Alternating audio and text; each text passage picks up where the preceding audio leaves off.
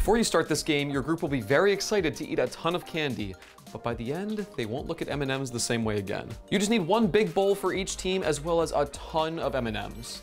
Normally I try to do everything I can to represent these games as accurately as I can when we record, but for the sake of my volunteers, I thought it would be better if we scaled this game down a bit. So just imagine playing this with 5 to 10 times as many M&Ms. Split your group up into teams of ideally 6 people each. Place one bowl of M&Ms in front of each team as well as a list with the colors of the candy on it. On the count of 3, one representative from each team runs forward and checks the first color on the list, in this case, yellow. That person's job is to sort through the massive bowl of M&Ms and pick out all of the yellow pieces and eat them. They may try to eat them as they pick them out, or they may sort through all of the candy before eating it in one big bite. Once the player has eaten all of their M&Ms, they will show the leader their empty mouth and dash back to their team so that the next person can go. That person looks at the second color in the order and then has to eat all of those M&Ms as well. This continues until the last person on the team eats all of the remaining candy, at which point their team wins.